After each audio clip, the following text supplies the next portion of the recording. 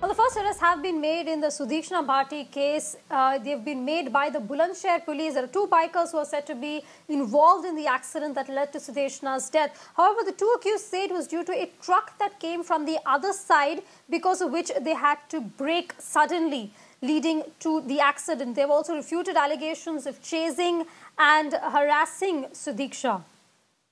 In fact, the latest information coming in. Remember, Sudeeksha Bhati was a state topper from Uttar Pradesh. Visuals on your screen are of the bike recovered by the police. This is a bullet which has now been modified by the accused following her death. Earlier, the bullet was black in color but has been changed to evade arrest. Well, this is an important development happened because these two persons who were allegedly been involved in the accident in which Sudeeksha had lost her life, both are now arrested. Both are resident of Bulandshahr. Of them, one is 56-year-old man who is a laborer. However, the person who was driving this motorcycle, he is a accountant who was working in a construction company. Both are now further being interrogated. Police said that both have refused the charges of stalking or eve-teasing.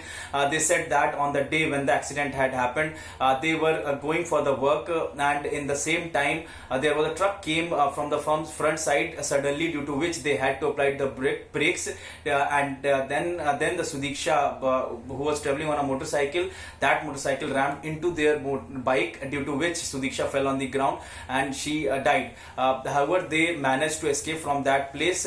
But interestingly, that when the matter started coming out on the media, the person who is owning the motorcycle, in fact, the Deepak Chaudhary, who is the accused in this case, he changed, and in fact he changed the color of the motorcycle and also modified the motorcycle in the camouflage pattern, so that he could evade his arrest.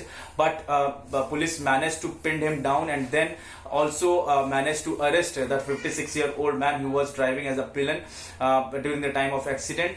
So both are now arrested. Both are further being interrogated, but both have refused the charges of any kind of eve-teasing or chasing. However, the family had earlier alleged that the accident happened because of the chasing and eve-teasing.